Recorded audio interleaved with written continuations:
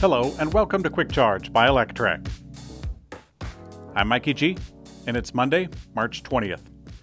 Tesla is expanding its new sales strategy of using virtual sales advisors with remote test drive locations, now coming to Europe.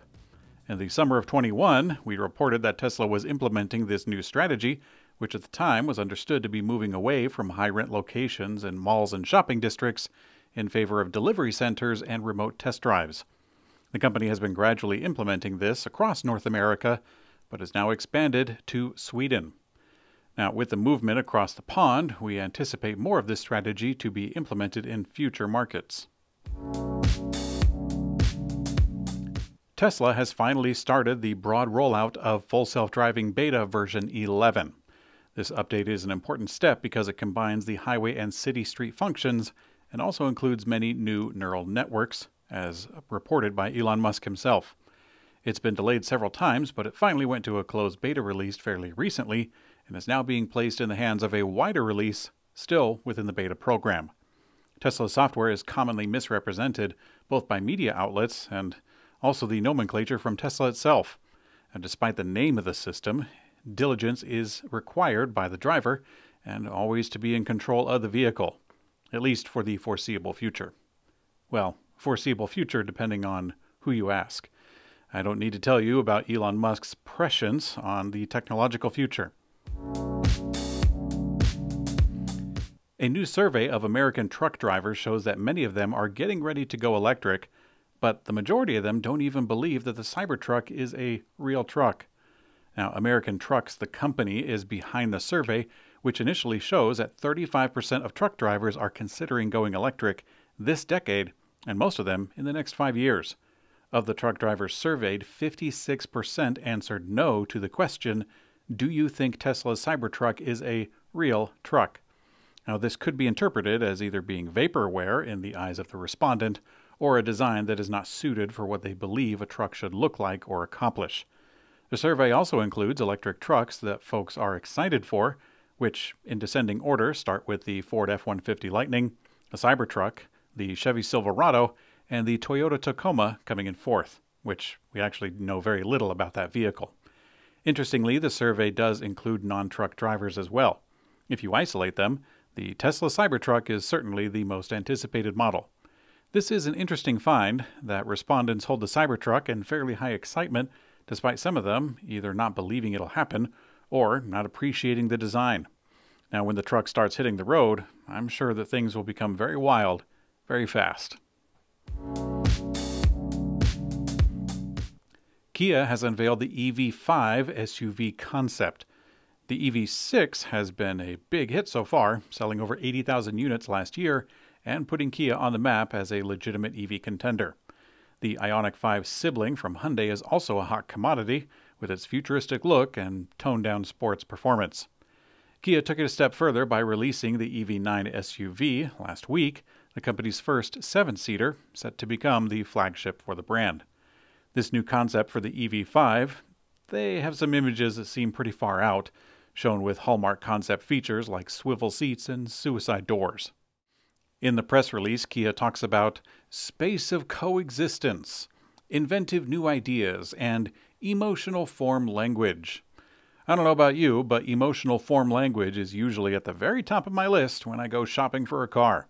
Getting back to the hard stats, the EV5 will be smaller than the EV9 and ride on the same 800-volt eGMP platform as other Hyundai and Kia models.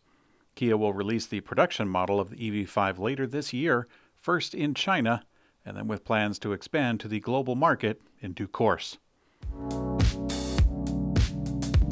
This week's episode is sponsored by SAE International, hosts of the WCX World Congress Experience event. For 2023, WCX is set to return to Detroit from April 18th to 20th at Huntington Place. As the largest technical mobility event in North America, WCX brings together thousands of engineers, suppliers, and mobility professionals to exchange ideas, discuss today's challenges, and build powerful relationships to move your career and the industry forward. Join the global mobility community in the Motor City this April to stay up to date on the latest technological advances, participate in roundtable discussions, and network with the brightest minds in the industry. Gain a competitive advantage and meet the people shaping the future of mobility. Visit wcx.sae.org to register now. Hyundai's IONIQ 5 is attracting new buyers that would usually stick with a premium brand. The success has been a surprise to company leaders, such as Michael Cole, the president and CEO of Hyundai Europe, who claims brand loyalty doesn't seem to be as strong in EVs. And you know what? There's reason for the hype. According to a report from Autocar, the IONIQ 5 has been winning over customers from premium brands. However, Hyundai is not alone in winning them over. Tesla, of course, blazed the trail with 2 models now in the top 10 best-selling cars worldwide. Ford, General Motors, and others have mentioned success stories with buyers converting from gas-powered vehicles onto another brand. And you know what? They're not even alone here in the States. Electric vehicle startups with bold designs and advanced features are winning over customers and stealing share in China, and they're doing so from those premium brands once again. Kia Motors has announced its initial entry into the Chinese market, beginning with the super popular EV6 crossover. This model will be the first Kia electric model to enter the Middle Kingdom. However, the recently unveiled EV5 will be the first to be built over there. Looking ahead, the automaker is aiming to sell 450,000 units annually by 2030, and 40% of them being battery electric. Kia says it is currently working to implement the necessary sales channels, dealerships, and showrooms in China to promote their entry into the EV market. This strategy will include city stores in business districts throughout China, including Beijing, Shanghai, Guangzhou, and Shenzhen. BYD's momentum in global expansion continues to snowball into new markets, including Central Asia, where BYD is launching 3 models beginning this month. The automaker announced the official launch during BYD and Uzbekistan's New Energy Vehicle Premiere event. BYD says that it will open pioneer stores across Uzbekistan's capital of Tashkent, beginning in the Surgeli district, followed by a showroom in Oloy. A second pioneer store is slotted to begin in Yunuzobod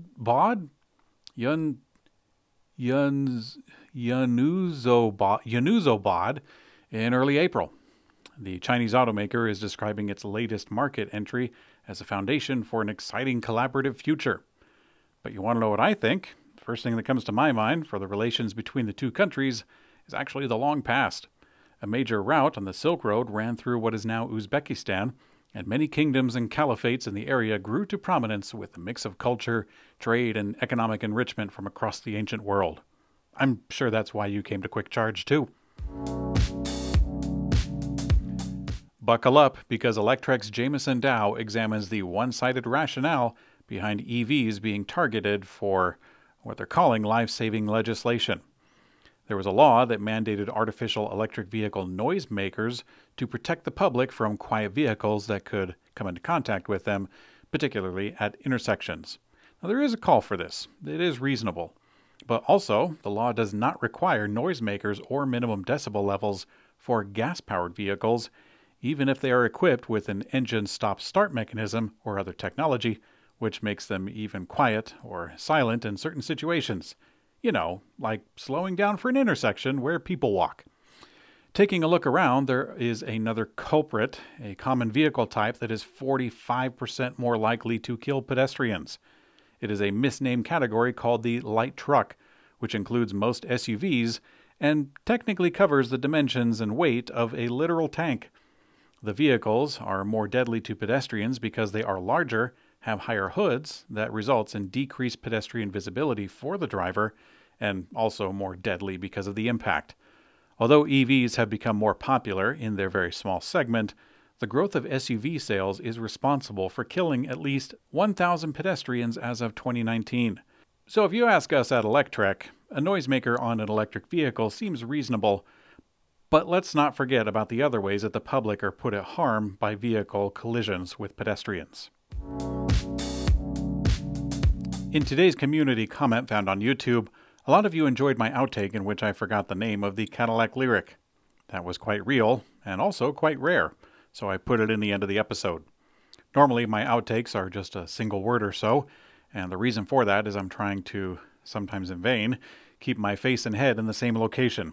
Doing so makes it easier for me to edit the episode and attempt to smooth out the continuity errors.